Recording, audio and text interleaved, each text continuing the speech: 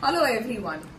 Last couple of weeks we have seen how to do a basic block for front, back and sleeve for kids wear along with its instructions. We have also understood what is the need and importance of pattern making in the textile and apparel industry. So this week we are going to take our knowledge further by making a simple frock draft which is going to be used or created using the basic block that we have made in the first place. So let's get started. Here I have the basic block which I have cut into shape. Now on this I have done the basic labeling as we have discussed in the previous classes. So this is my center front line which is supposed to be FOC, my neck, shoulder, armhole, side seam and waistline along with the dart marked. This is my straight grain front piece. I have just traced it out on another piece of paper and I have cut it out in shape. Now what I'm going to do is, this is my work area and on the new sheet of paper I am going to trace the outlines of this block. So here I am placing it, and with the help of a pencil you can directly place it and you can trace the outlines. Now I have already done it for you and this is what it looks like after tracing the outlines. Now I've used a colored sketch pen so that it is going to be more clearly visible for you. Here, if you notice, the dart is missing, as you can see it here in the original block. Now the reason why I haven't traced the dart is that because the frock is a loose garment and hence we do not require the dart in it. Before we start with the draft, we have already traced it. Let us just take a look at the pattern that we are creating.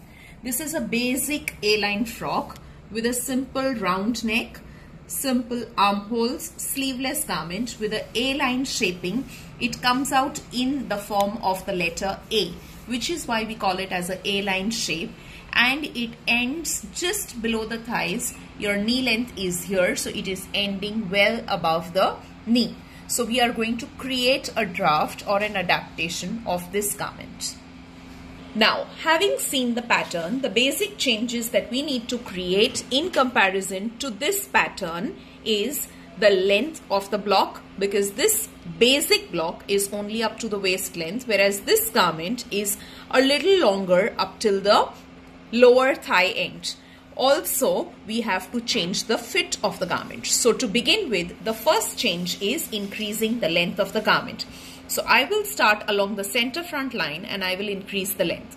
Now the length of the waist to knee length as per the measurements is 12¼ inch. But here what I am doing is, since we want it above the knee, I am adding only 10 inches to this and I am extending the length down from the waist. This is my waistline, so I am extending the length from here up till down, and this is going to be my length extension. Go.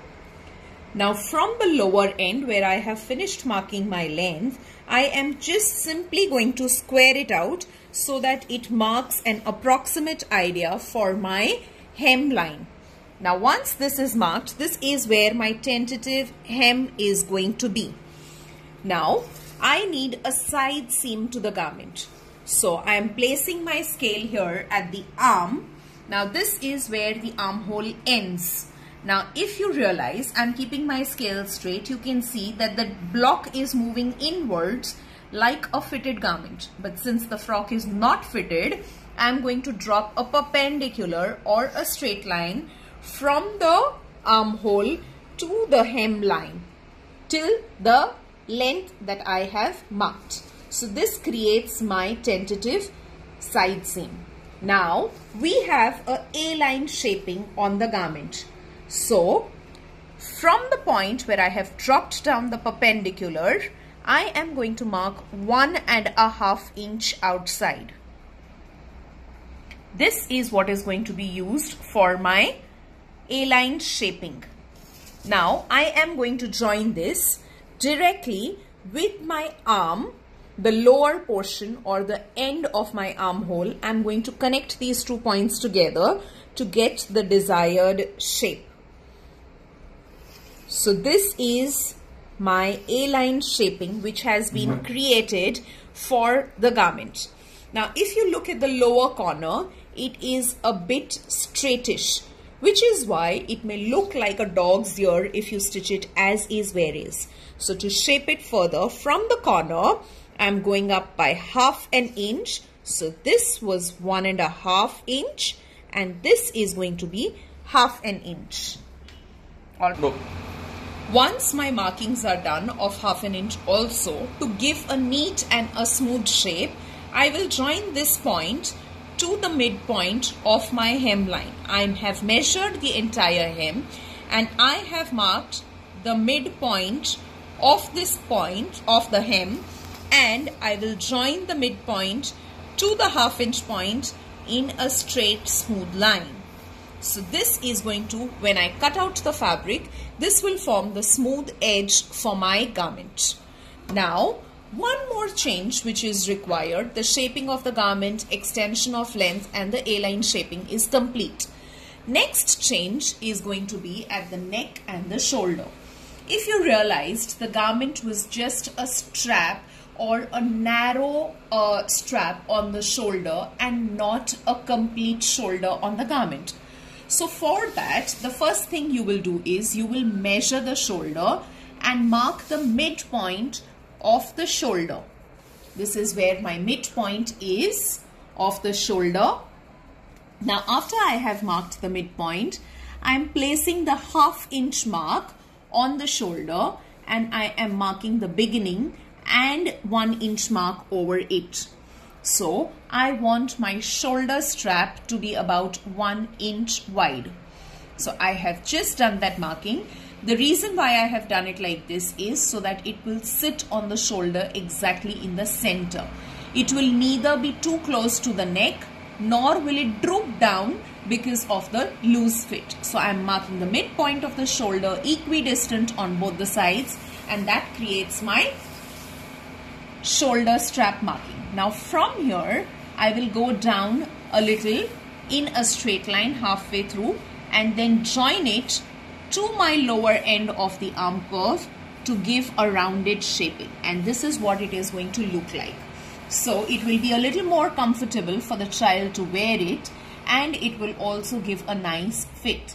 Likewise here at the shoulder, I am doing the neck shaping. I am deepening that also a little. So when we stitch this pattern, you do not have to worry about having buttons or fasteners. So this garment will directly slip over the head of the child. And here we have created the new neckline for the garment. Give me a minute and I will show you the inking or the final markings on the draft. Okay, now here we have completed the inking. This was the deepened neck that we had created, the reduced shoulder, the deepened armhole. This line is our side seam with the A-line shaping done, and we are taking the higher line, not the lower line here, for our A-line shaping for our hemline, and this line remains our center front line. This is where our center front is, and it is going to get cut on FOC. This is the front piece and it will get cut in one piece. So the basic steps in adaptation of the basic block to a frock draft are: first, increase the length; second, do the A-line shaping; third, reduce the shoulder to the strap size that you want; deepen the armhole and the neck. Complete the final inking and your draft is ready. Similarly, you can create the back draft on your own by extending the length by the same 10 inches, do the A-line shaping on the side seam, reduce the shoulder by marking the midpoint of the shoulder, and deepen the neck a little. Happy drafting to all of you.